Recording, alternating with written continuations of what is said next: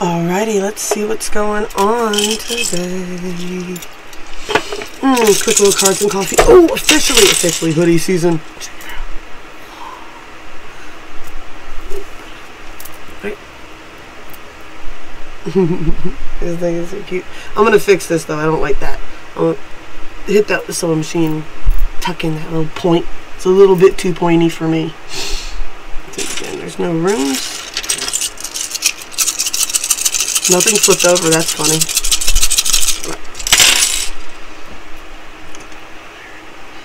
Alrighty, we have got Virgo. We've got the number 5. And we have got Jupiter. Alright, so 5 and Jupiter. I'm not sure if Jupiter is one of the retrograding planets. I have been trying my best not to pay too much attention to that stuff because it will drive you insane. Gotta keep a balance on how much energy you put in focus. You get too fragmented and scattered. Alright, we got harvest, we got moon, and we got waves.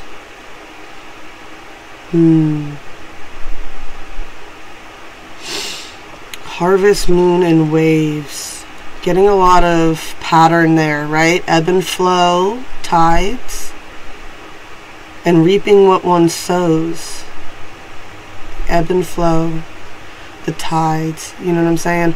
How the moon affects the tides. Sometimes they're different. Sometimes the high tide is extra high because there's a super moon going on, things like that going on, and how it all runs in cycles that are predictable, right? The harvesting cycles, right? You reaping what you sow. What you intend and plant now is what you will reap in spring, right? Long term, long-standing cycles, long-standing patterns. That's what's really coming out right now. Haven't done these guys in a while. What kind of energy are we picking up with this? Here we go. Just right off the bat. Okay, definitely. Alright, so yeah, it is about that time of year, Mercury retrograde. And this time of year, every time of the year. Yeah, I'm the dickhead fairy that sprinkled bitch dust and created this entire argument. Blessed be. I can't make it up. It's too good. Alright. Let's get a 3D 45D on some of what's going on here today with these patterns and cycles, right? You know, it's something I said in a video the other morning. And, it was the matching energy thing, right? And it's when you know somebody. Well, what the saying was, you know, it's that whole thing. It's like, oh, I'm matching energies today, so you decide how we're going to act today. Da da da da da type of thing, right? And it's like the minute you're like that, or somebody says that to you, it's like they just told you what? I give you the power to control me the whole rest of the day. Here you go. I'm matching energies today, so you decide how we're going to act today. Right? Now, if you know people that like to try to manipulate the energy and things like that, or you know people that are manipulated by energies like that, then you know what's going to happen. You can predict these cycles with certain types of people. You know what I'm saying? That matching energy person, she's not matching energy. That person came in there with the nasty energy already. One, right? I'm matching energies today, so you decide how this is going to go is actually a day or two on the other part, right? It's an already setting this up today for tomorrow, right? So I'm getting the sense that this is a cycle that keeps happening. There's like peace being brought into the situation, and then it's like, okay, well, if we could just, I think that you guys understand this pattern and these patterns, and you keep doing this thing. You're like, well, it's just a bad day today. Tomorrow will be better. Tomorrow will be better. Tomorrow will be better. But the today for tomorrow shadow card, and this is a full moon, so this was something that the full moon just highlighted for you, is what? You keep saying you're going to trade. Today is a bad day. Tomorrow will be better. and you don't realize that tomorrow's never coming, right? Tomorrow never came, tomorrow hasn't come, and it's not coming, right? Love and compassion, right? I feel like you're not receiving enough love and compassion. I feel like you're not giving yourself enough love and compassion. This card is all about giving yourself the same amount of love and compassion you give other people, which is cute, because I did see a thing today too that was along the lines of people speak in their love languages, right? So like if your love language is words of affirmation, your inner dialogue will have a nasty dialogue as your self-destruct feature, because there's always an opposite, right? So if your love language is positive affirmation, your inner voice can be very, very negative type deal.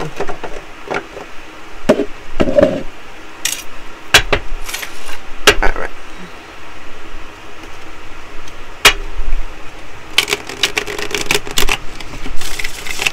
So you need to make sure that you try to make that inner voice as loving and compassionate as the voice that you project out to the world as well.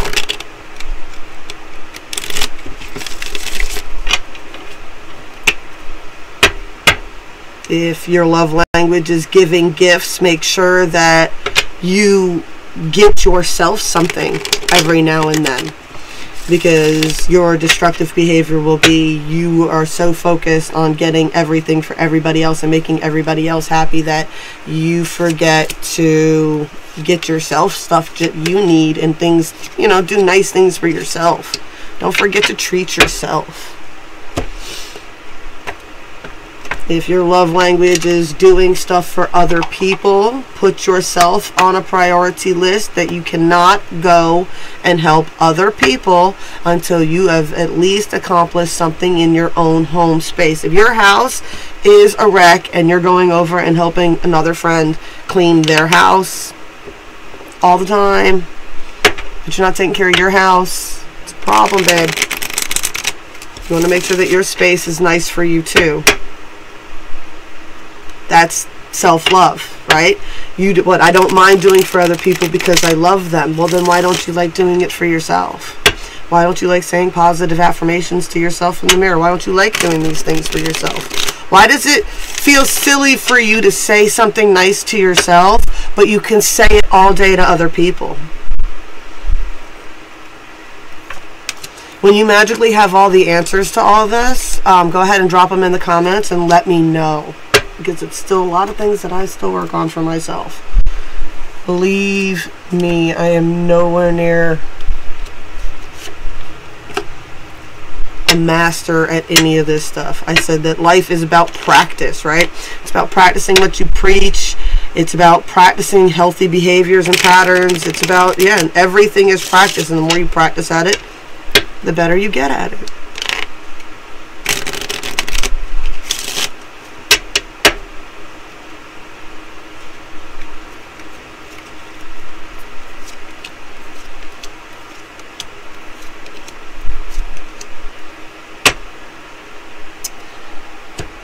Alright, what we got going on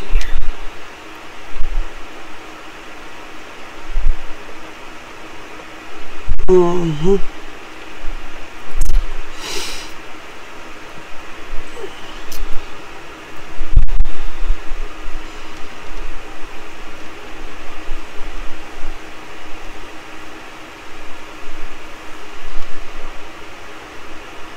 Alright, so on the 3D I'm picking up, there's a King of Wands here. Energy for sure. King of Fire energy going on. 10 of Pentacles, 4 of Pentacles, 3 of Swords, 2 of Pentacles, right?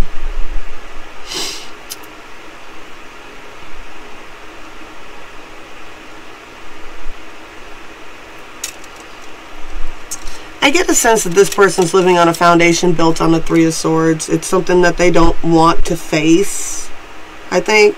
Because the King of Wands on this one is like, I usually say this is the frankly Scarlet, I don't give a damn card, right? Walking off. I feel like this is the energy that this person really wants to do. They're bound into this little, I get a sense that there's two energies, right? You get the 10 of Pentacles here. You got the 3 of Swords, and I casted in an arch for some reason today, which I haven't done in a while, which is like, this is the precipice, right? It's the arc of the story is this Three of Swords, right? So you have a Ten of Pentacles at the beginning of this storyline. The Three of Swords here is holding this all together, right? And the reason I think that there's two entities, now these two are facing each other down here. When I pick them up, they're going to go reverse, but it doesn't really matter, right? So you get the Four of Pentacles was first in the spread, and then the Two of Pentacles, right? And there's two energies that are facing each other, right? This one's got a sword through the eye, so I feel like this is someone from their past. The Four of Pentacles, yeah, it's a foundation card for sure. This is someone in someone's past foundation for sure. Someone that watches them. And they also have someone who speaks about them, right? And these two are maintaining this balance. And I feel like this person wants out of this. Because these are also two, when I see skeletons, I get the emotionless people. You know what I'm saying? People who don't have any genuine emotions. That's why they're so nasty.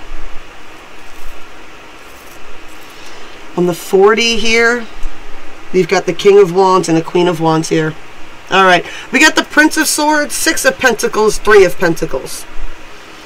I'm picking up on this. This is definitely, I'm like still picking up on that King of Wands, right? Remember, we also got the Virgo energy, the Jupiter energy, that 5, that's conflict, that's overthinking. Jupiter, let's see, what is Jupiter's official thing? Expansion, yeah, expanding your thought process, learning, right?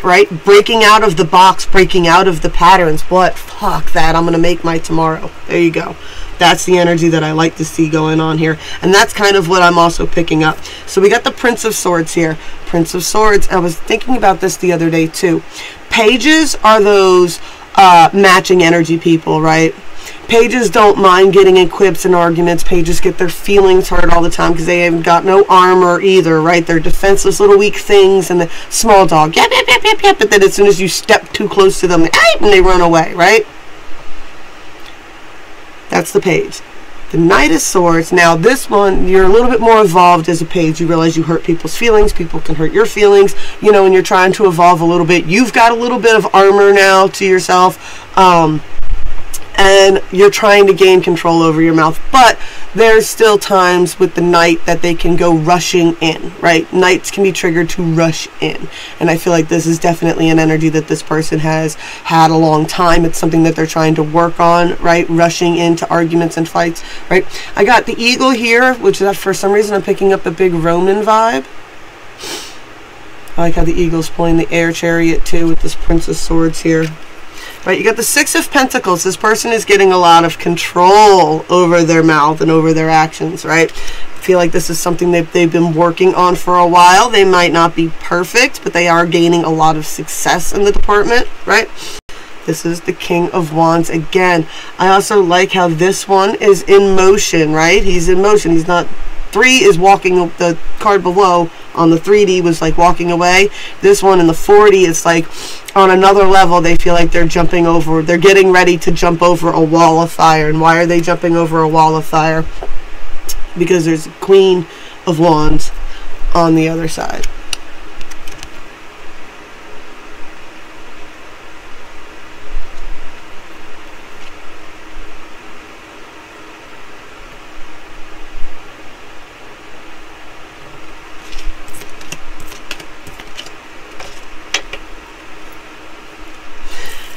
Alrighty. Now, what does the 5D have to say about this?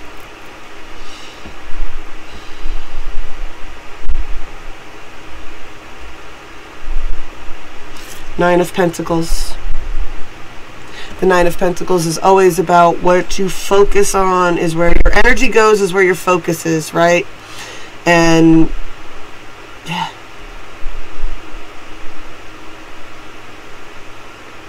I also get a lot of reaping what you sow with the Nine of Pentacles too. It's like right on that edge of harvesting something, right? The Nine of Pentacles is right before that Ten of Pentacles. It's right on that verge of harvesting something, right? Right on the edge, right? Something that you've been focusing a lot on is getting ready to come into fruition. There is a ton of conflict.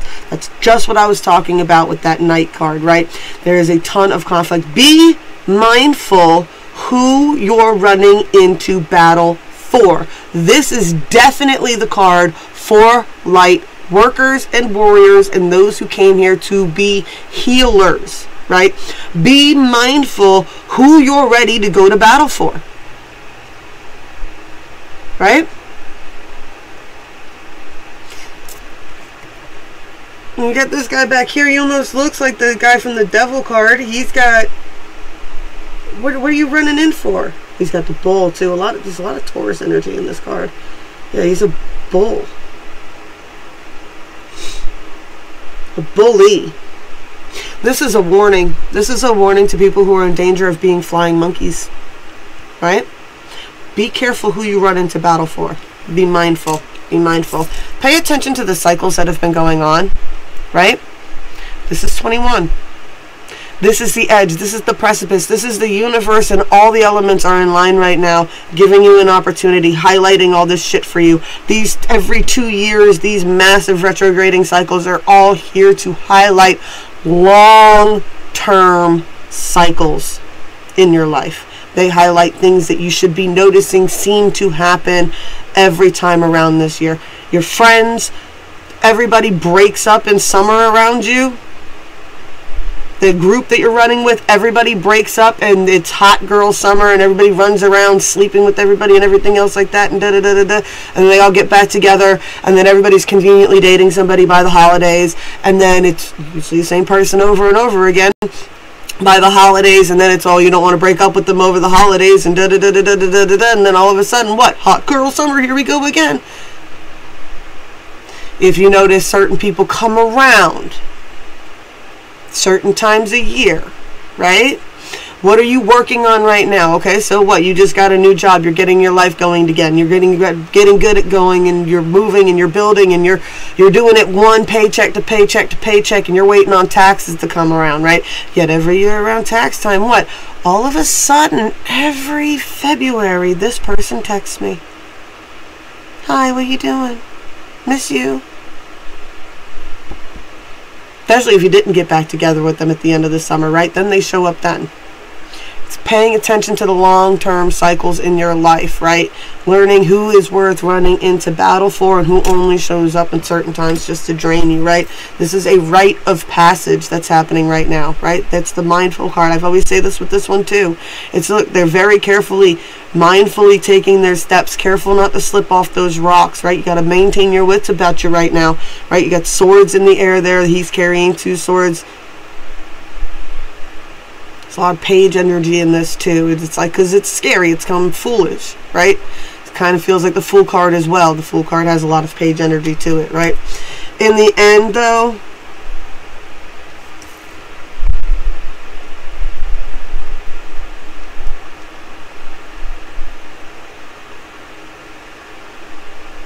so much passion on this line, right? That's why I say there's a lot of energy all the way up to the 5D. There's a lot of passion, right? The energy from the 5D, looking at this, is like the 5D is even passionate for this storyline, right? It wants to see the adapt. It wants to see the change, right? We always talk about the volunteers came here to raise the frequency of the earth. We always say that the frequency of the earth is what? Love, right? But you got to love yourself, and you can't love yourself if you're in a toxic environment, constantly defending yourself, and you're constantly defending today for tomorrow. What? Oh, well, I'll keep the peace today, and then maybe tomorrow will be better, and I'll keep the peace today. And then you find yourself that you're always the one keeping the peace, and it's costing you too much. It's costing you too much. You need to start talking to yourself in your own love language. All right? Do you want anything else? One more thing from the Dickhead Fairy? What's the Dickhead Fairy have to say about this? My station will never be rated for kids. Me. Ooh! Haha! Last message. What do you want? What do you want? Stop worrying about what everybody else wants. Stop worrying about what they want. Stop worrying about what other people want. Stop worrying about what those people in the 3D want that are watching you and talking about you. Stop worrying about what they want. What do you want? I love you. Blessed be all those who walk these weird and winding paths with me. I'll be back as soon as I can. I promise.